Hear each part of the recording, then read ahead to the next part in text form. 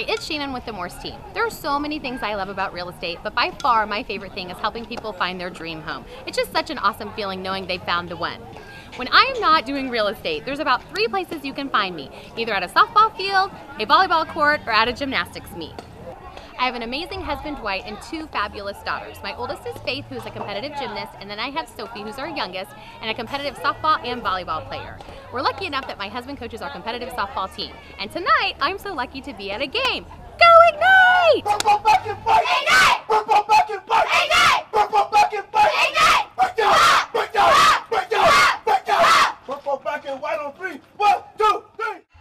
As I mentioned, if I'm not at softball or volleyball, you can find me doing something with gymnastics. And today, I'm at one of Faith's practices at Eagles, which is one of the best gyms in the area and is also recognized nationally.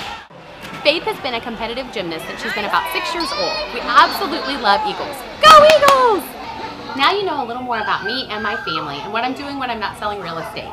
Give me a call because I'd love to know more about you.